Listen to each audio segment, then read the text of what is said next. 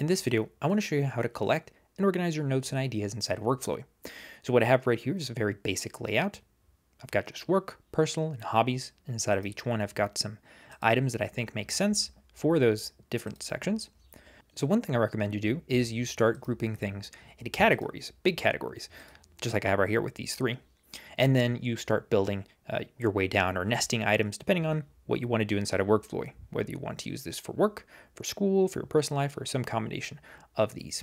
So first, I'm going to go into the personal section and show you one of the things you can do, especially if you want to collect and organize ideas inside of Workflowy. Keeping a journal is a pretty great way to do that. So if I just expand this for just a second, you'll see we've got some bullets here that have dates, and you notice that they're a little special because they have a line under them. Now these are date tags. So the way we do that is we simply start typing a date or adding a date with natural language. So for example, something like today, you'll notice that I just started typing and I got this little widget that helps me kind of set the date without having to type it out myself. So one of the nice things about doing that is that you can then search through all your dates. So for example, once I've got these date tags here, I can just click on search and do a search for something like last week or July 15th, something like that. So keeping a running journal inside of Workflowy is a really nice way to keep track of everything that you were thinking about, any ideas, who you talked to, any kind of note that you want to take basically, but by putting them under a date tag that you can go back and figure out exactly what you were working on for that day. Next, I've got some tags here and I've got some links. You'll notice that this is in a slightly darker text. The reason for that is because this is a note. So notes are a nice way to add a bit of context inside of Workflowy. So maybe you'll be taking some notes and you'll create a bullet and then you'll start nesting things under that, just like this. But then you'll want to add some context because you might want to collapse it to make it nice and compact. And one single line is just not going to cut it. So one thing you can do is add a note. And the way you do that is by going to the bullet menu for the item and then clicking on add note. So then you can add a note like that. And you can add links, you can add hashtags, anything that you want inside the note. You can actually add other lines. You can keep going further down if you prefer to add a lot of context. So once you have a journal or a today list or a to-do list, you then want to add some tags in here. That makes it much easier to then filter through all the different items you have inside of your Workflowy document. That's a really good way to then connect different ideas.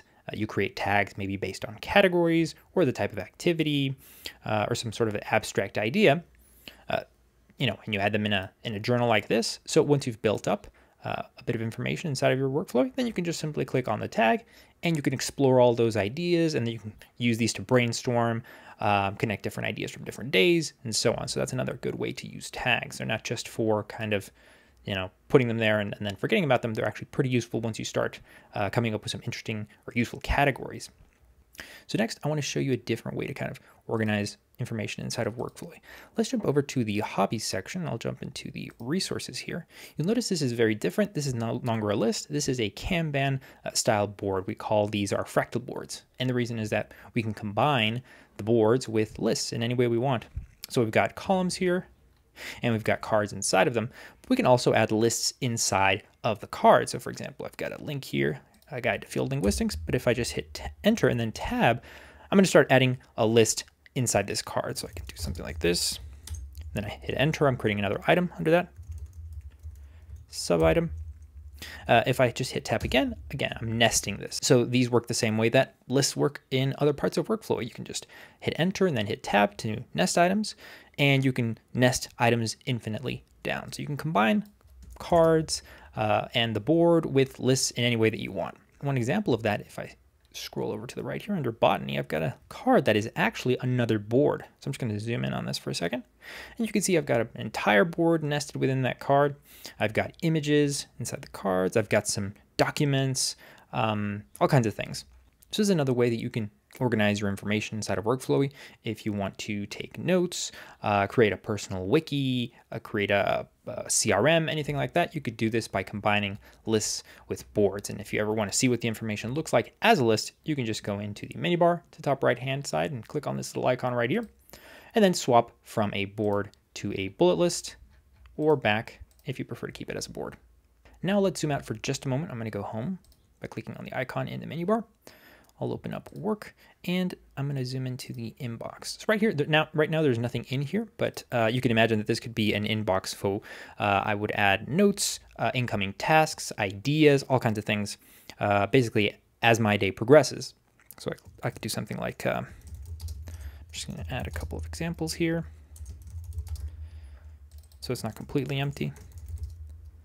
Let's say that this is an idea. I've got a task here, and I've got something I need to do. Let's say I've got a meeting today at 5 p.m., something like that. Okay, so this could be like my main list that I work from throughout the day. So this works kind of like your email inbox. Everything kind of starts here and then finds its way into a different folder. To make it easy to get back to this section, one thing you can do is star this by zooming into it like we are right now, clicking on the little star icon in the menu bar, and now it's available in the left-hand sidebar right here under the section called Starred. So one really nice thing about that is if we're find ourselves in a different section inside of our Workflowy document, like right here, we're working on this section, and then we want to check something in the inbox, we can just click on Inbox right here in the left-hand sidebar and see all the items that we have in there. So as I mentioned, this is kind of like the starting point for all your notes, ideas. This is kind of just a quick capture area for collecting pieces of information, but then you want to organize them so they don't just stay here forever. Another thing we can do once we have the sidebar open is that we can move items from the inbox into a different section. So for example, let's say I'm going to open up work for just a moment. And let's say that I want to move this thing 1 to an idea section. Now, I don't have one, so I can create that very quickly from the left-hand sidebar as well. So I go to the main level, which is right here, work. And you'll see that as I hover, I get a little plus symbol. I'll click on that. It's going to create a new untitled item. I'm just going to create ideas. I'm going to jump back to inbox. And now I have a section to drag and drop items into my ideas section. So I can click on that and see that I've moved that. And so this is a nice way to kind of capture ideas inside of an inbox, open up left sidebar, and then start organizing things and dropping them into where they should go. So one final thing that I want to leave you with is how to use mirrors to kind of organize your information inside of Workflowy.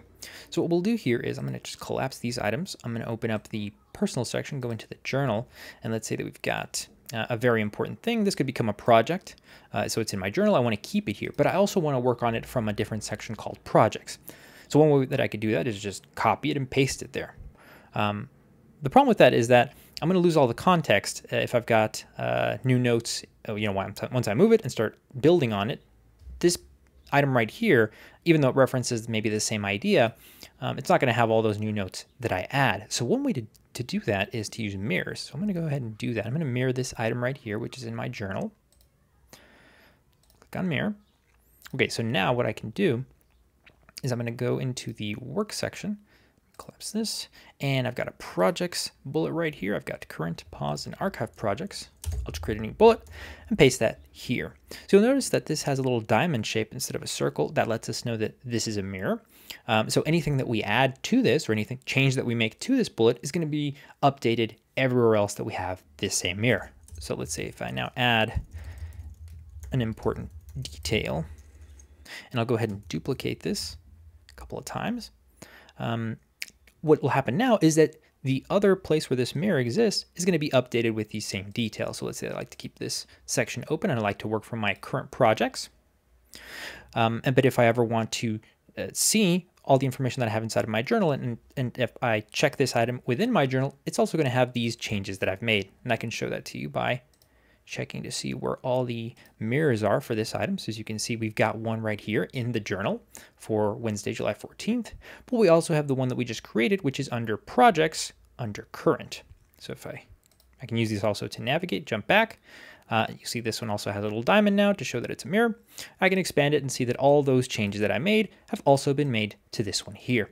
So mirrors are a really nice feature that you can use to capture information in one part of your Workflowy document.